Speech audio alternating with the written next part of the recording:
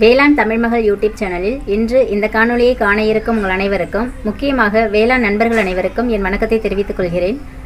இன்னைக்கு இந்த பதிவில் நெல் சாகுபடியில் வரக்கூடிய முக்கியமான களைகள் என்னென்ன, அது எப்படி பரவுதுன்னு பார்க்கலாம்.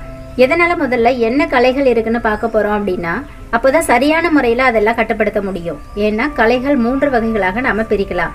அது என்னென்ன அப்படின்னு பார்த்தீங்கன்னா, புல் வகை களைகள், கோரை வகை களைகள், அகன்ற இலை களைகள். என்னென்ன களைகள் இருக்குன்னு பார்க்கறதுக்கு முன்னாடி களைகளால் என்ன பாதிப்பு ஏற்படுதுன்னு முதல்ல தெரிஞ்சுக்கலாம். நம்ம பயிரிடக்கூடிய பயிர்களுக்கு இடையே தேவையில்லாத விரும்பத்தகாத வேறு சில தாவரங்களை தான் நம்ம களைகள்னு சொல்கிறோம்.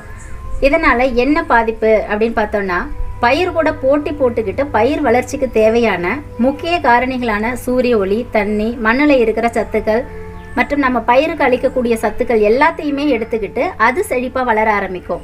அது மட்டும் இல்லாமல் பயிர்கள் தூர் கட்ட முடியாமல் அந்த இடத்தையும் இது பிடிச்சிக்கிறதால பயிர் வளர்ச்சி பாதிப்படைகிறது மட்டும் இல்லாமல் மகசூலும் அதிக அளவில் குறையுது. சில நேரங்களில் களைகளால் பயிர் முற்றிலும் வளர்ச்சி குன்றி போய் எந்த மகசூலுமே கிடைக்காத ஒரு சூழ்நிலை ஏற்படுது.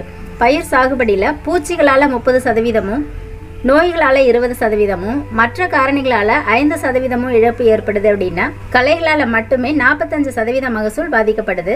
அப்படிப்பட்ட களைகளை சரியான முறையில் கட்டுப்படுத்தணும் அப்படின்னா ஒருங்கிணைந்த கலை மேலாண்மை முறைகளை நாம் கடைபிடிக்கணும். அதுக்கு முதல்ல நம்ம வயலில் என்ன வகையான களைகள் இருக்குது, அது எப்படி பரவுதுன்னு நாம் தெரிஞ்சுக்கணும். அதுக்காக தான் இந்த பதிவு. முதல்ல நெல் வயலில் வரக்கூடிய புல் வகை களைகள் எதெல்லாம், அது எதன் மூலமாக பரவுதுன்னு பார்க்கலாம். இது பார்த்தீங்கன்னா, இது வரிசனம் புல், இது விதை மூலமாக தான் பரவும். இது குதிரைவாலி புல், இதுவும் விதை மூலமாக தான் பரவும்.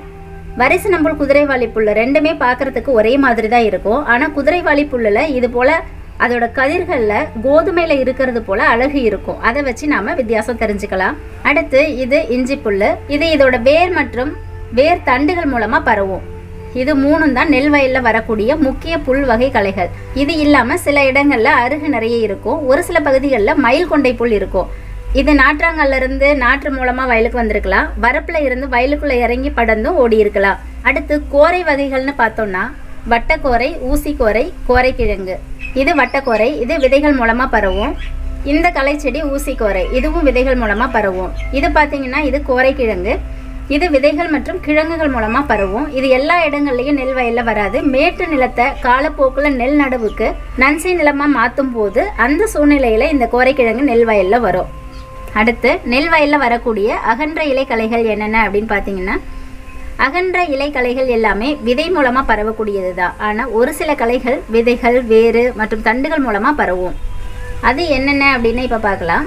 இந்த செடி நீர்மேல் நெருப்பு, இது விதைகள் மூலமாக பரவும். எதனால் இதை நீர்மேல் நெருப்புன்னு சொல்கிறாங்க அப்படின்னா, இந்த செடி வளர்ந்து பூத்த பிறகு சிவப்பு நிறத்தில் வயலில் தெரியும். பார்க்க நெருப்பு மாதிரி இருக்கிறதால இதை நீர்மேல் நெருப்பு அப்படின்னு சொல்கிறோம். அடுத்து இந்த செடி நீர்முள்ளி, இதுவும் விதைகள் மூலமாக தான் பரவும். வரப்பில் அதிகமாக இருக்கும், வயல்லையும் அங்கங்கே இருக்கும். இந்த களைச்செடி நிறைய மருத்துவ குணங்களை கொண்டது.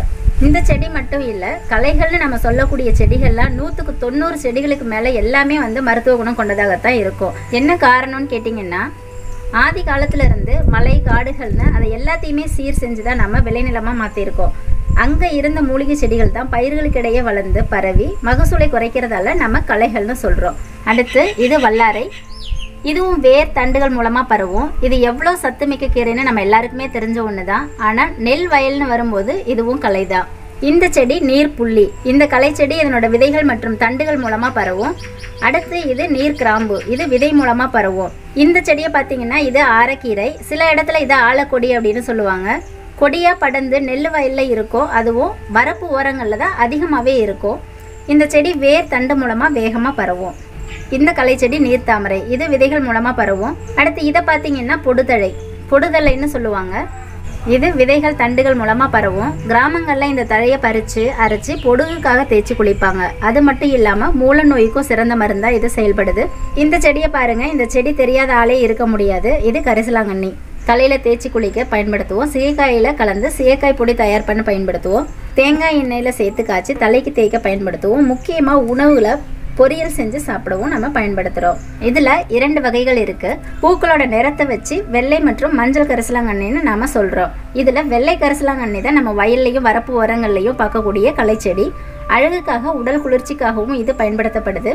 மஞ்சள் கரிசலாங்கண்ணி உணவுக்காக சில இடங்களில் தனி பயிராகவே வளர்க்குறாங்க. இது நிறைய உடல் நோய்களை குணப்படுத்தக்கூடியது. இதுவும் விதை மூலமாக பரவக்கூடிய ஒரு களைச்செடி. அடுத்து இது பார்த்தீங்கன்னா நண்டு கொழுப்பு. சில இடங்களில் நண்டுக்கால் கீரைன்னு சொல்லுவாங்க. இது விதை மூலமாக பரவும், தண்டு மூலமாகவும் பரவும்.